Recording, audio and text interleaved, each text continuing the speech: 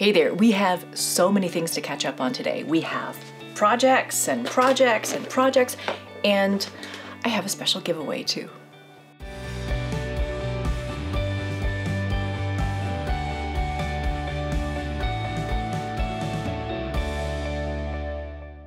Hey there, thank you so much for being here. My name is Felicia from SweetGeorgia, and this is Taking Back Friday. This is a space where we come every Friday, almost every Friday, and we talk about knitting and yarn and color and weaving, and we talk about the fiber arts. I like to talk about how important it is to make time to make things.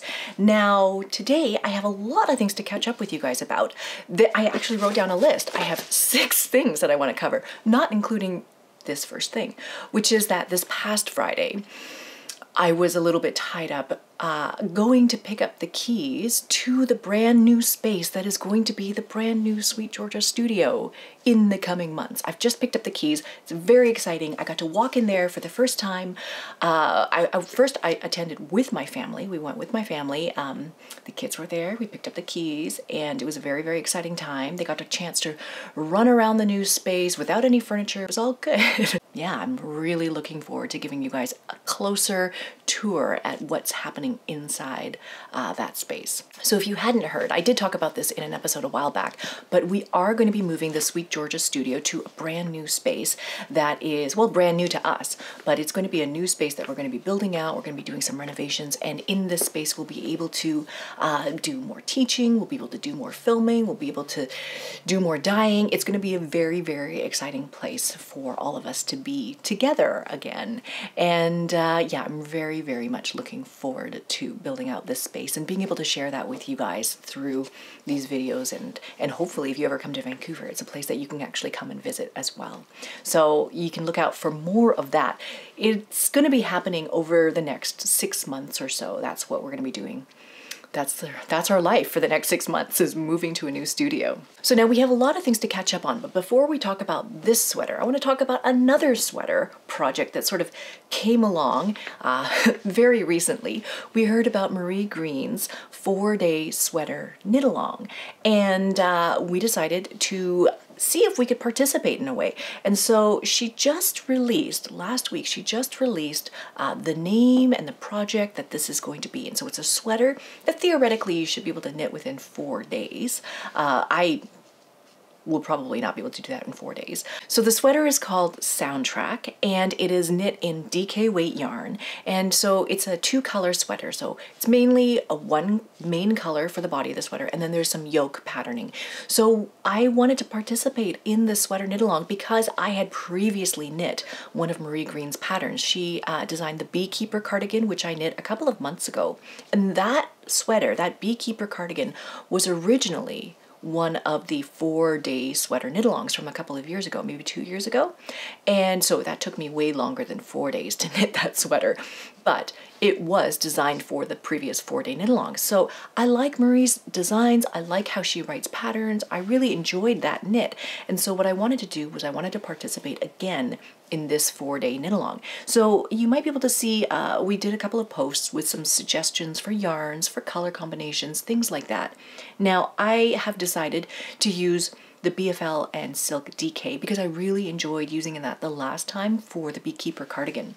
So we had a couple of color ideas that we sort of arranged, and I was trying to find some colors to use for my sweater, and I decided to go with mulberry for the main color. So the main color for my particular sweater is going to be mulberry. This is in that BFL Silk DK.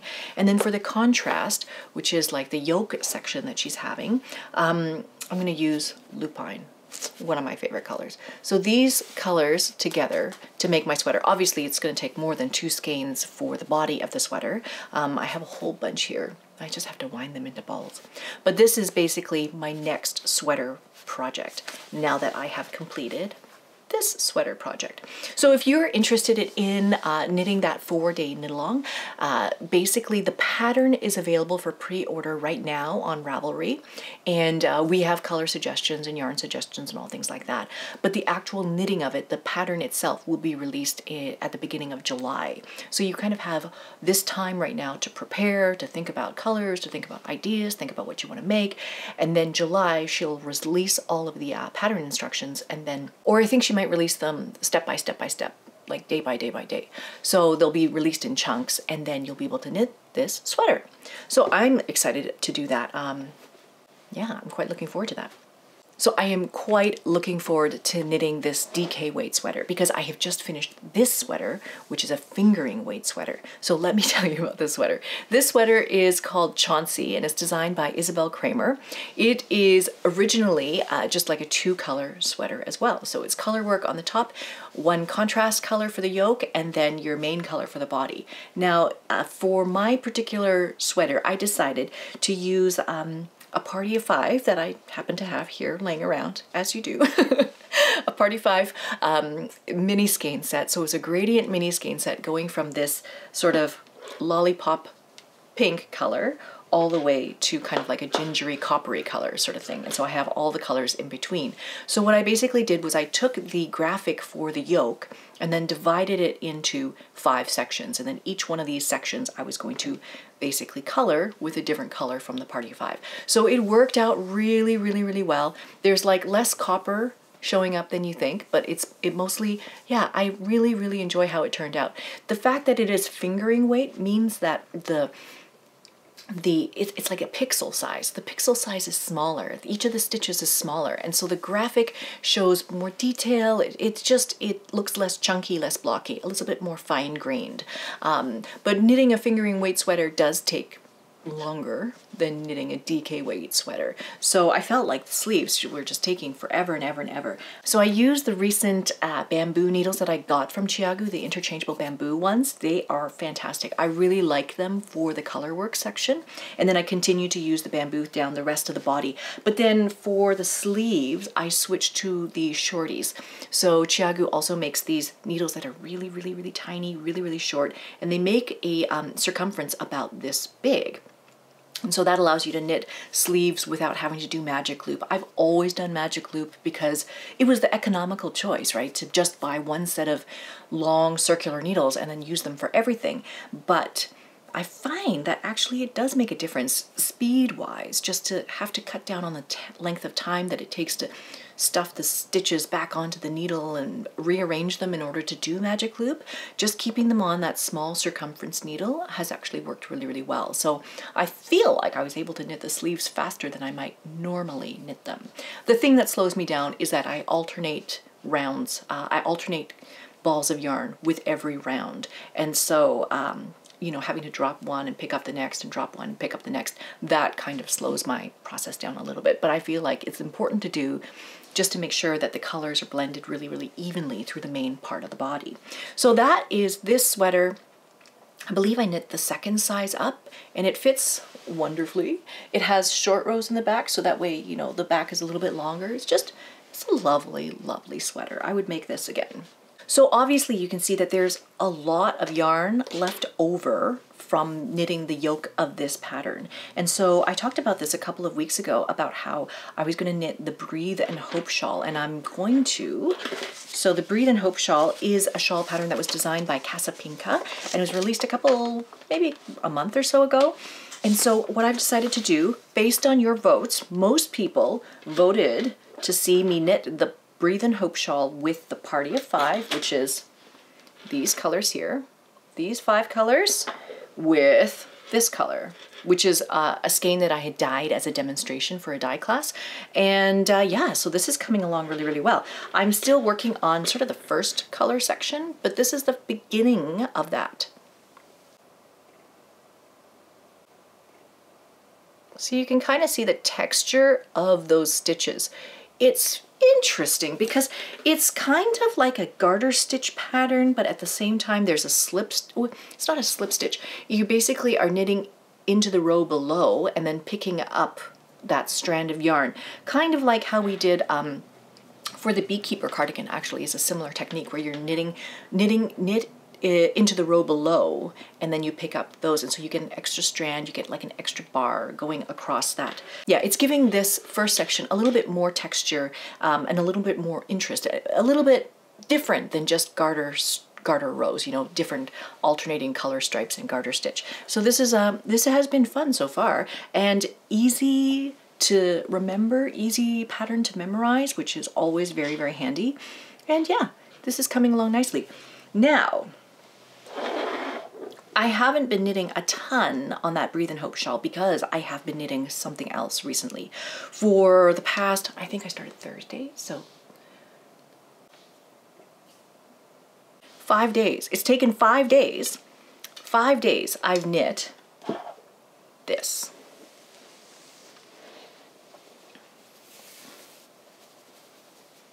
This is basically a 5x5 cowl that I'm going to be making little tutorials for the School of Sweet Georgia. Basically, this is something that I talked about a couple of weeks ago about knitting this 5x5 cowl, which is basically like a scarf that you then Kitchener together at the top in order to make a cowl. And so it's like a double, you twist it and then you can wear it doubled up like a cowl like that. And it's 5x5 because it's a 5x5 ribbing pattern. So it's 5 knit stitches, 5 purl stitches, 5 knit stitches, 5 purl stitches. And so the reason why I'm knitting this is because Tabetha, our design director, she just recently published a course on the School of Sweet Georgia called Learn to Knit Your First Scarf. And that is for people who have never picked up knitting needles before. This is the very first thing that they could possibly knit, is to knit a garter stitch rectangle. So you learn the knit stitch, you learn to cast on, you learn to cast off, all of that kind of stuff. The next step, I feel like, is you'll have to learn how to purl. So by learning how to purl, you'll be able to make stockinette. So in this pattern, I will be able to teach people how to do the purl stitch, how to do ribbing. I teach how to do provisional cast on, and then I'm going to teach how to do Kitchener stitch, to Kitchener not only the knit stitches but also the purl stitches together. So that is all going to be coming together pretty quickly. I love knitting this pattern because it sort of allows you to mix and blend different colors together. So you can see it's like mélanger effect. It's marled, and it's marled because I'm using a few different colors here. So I'm using this one, which is Magician. This is Cash Luxe Fine. So it's cashmere sock yarn, cashmere blend fingering weight yarn. But this is the color Magician. This is the color Mulberry. I'm on a Mulberry kick right now. And the last color is called, well, I ran out of the last color. I basically knit until there's no more of the silk mist left. So the silk mist is this mohair, and I basically knit, knit, knit, knit, knit, holding all 3 strands together until there's no more of the silk mist, and then I'm done. And then I'm gonna graft it all together. So that's what I've been working on lately, is working on this 5x5 cowl project for the School of Sweet Georgia. We have some other things that we were planning to release in the School of Sweet Georgia this year, and they all involved travel for guest instructors and things like that. And so we've had to sort of rejig our plan. So what we decided to do is we decided to host them on Zoom. So the first course that we're going to be teaching on Zoom is Spinning with Supported Spindles with Debbie Held. So Debbie is a spinner, she's a writer, she writes a ton about spinning, she teaches spinning, and so she's going to teach this first one, which is about supported spindles. The second workshop that we're offering is with Jana Maria Valley, who taught the tapestry weaving course for the School of Sweet Georgia last year. And so now it's kind of like leveling up with a little bit more technique. And so she's going to teach weaving stripes, specifically stripes, and different techniques for making stripes, horizontal stripes, vertical stripes, all different kinds of stripes, and talking more about tapestry technique. And so those 2 Zoom workshops, the first one, Supported Spindles, is going to be Thursday, June the 18th. And then Jana's class is going to be June 23rd. And so you can look for all of that information on the School of Sweet Georgia website there. So hopefully we'll see you in one of those Zoom classes. Now, the very last thing that I want to talk to you guys about today is very, very exciting. I have here a copy of a new book that is written by Tabetha. Now, I don't know when she had time to write this book, but oh my word, it is a massive, massive book. This is fantastic, and I know that Tabetha wrote this book because, oh, she signed it. Because in here it says, Chapter 1, Step 1, pick the perfect yarn. Step 2, above all else, swatch. That's how I know Tabetha wrote this book. But basically, she's written this book. It's called Switch and Knit Stitch Dictionary. But basically the idea is that there are 12 patterns in here that are kind of like pattern recipes for which you can use any yarn. So the idea is that you knit a gauge swatch of your yarn, and then using those numbers, you can basically come in here and pick and choose what you want to make. Let me see. So for example, there is a lovely t-shirt here, t-shirt pattern, and all you need to do is figure out what measurements you want to make it for, and then depending on what your gauge is, it will tell you how many stitches to cast on, what are the directions, how many to decrease, what your yarn requirements are for every single gauge and every single size. So here's the pattern. So for example, for the 45-inch size, if your gauge is 4, then you decrease 8 stitches. Like the whole thing is all charted out so that you know exactly what numbers you need to hit in order to knit this pattern using whatever yarn you have.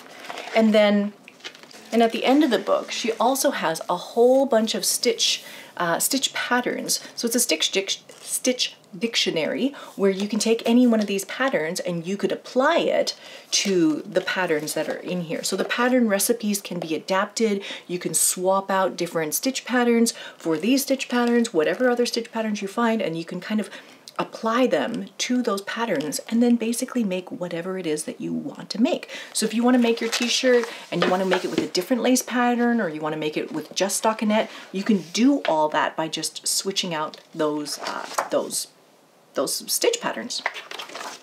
This is something that I feel like many people have been asking us for, specifically for the school. A lot of people have been asking, do you teach any classes on how to design your own sweater?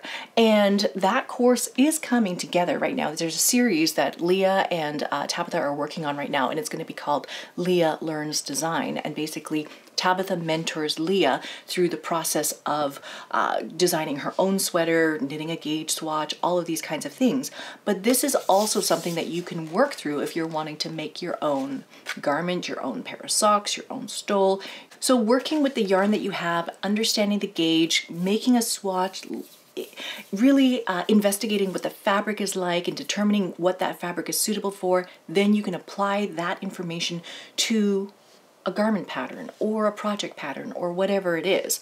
And so that is what this book helps you work through. And so I actually have 2 copies. And so we're going to do a giveaway here.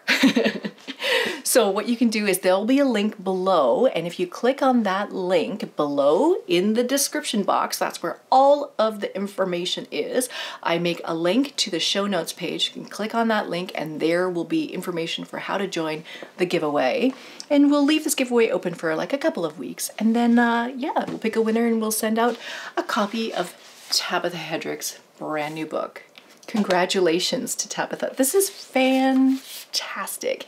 It's massive. I just don't know where she got the time to do all this. It's quite amazing. So congratulations, Tabetha. So there are so many knit-alongs that are about to start this summer. So there's obviously the Marie Green Olive Knits sweater knit-along that you can start. That starts July 1st, I believe. We also at Sweet Georgia will be having a summer lace knit-along, so you'll hear more details about that coming up. And as well, we are planning our mystery knit-along. That is all coming together. If you are a member of the School of Sweet Georgia, the club for that mystery knit-along is already open, so you can start popping your name in there, and there's going to be a little bit of chatter before it all starts. But things are happening. Lots of make-alongs to join. I'm really interested to hear if any one of these is on your list, if you're already in a make-along, if you're maybe going to do Tour de Fleece at all, spinning this summer. What are your summer plans? I'm interested to hear as well. So that's about it for today. Thank you so much for being here to talk about yarn and color and knitting. If you like this content, please do hit like, and if you'd like to see more content like this, please do hit subscribe. We come here almost every Friday to talk about color and craft and things that make us happy. Thank you so much for being here. I will see you in the next one. All right, bye for now.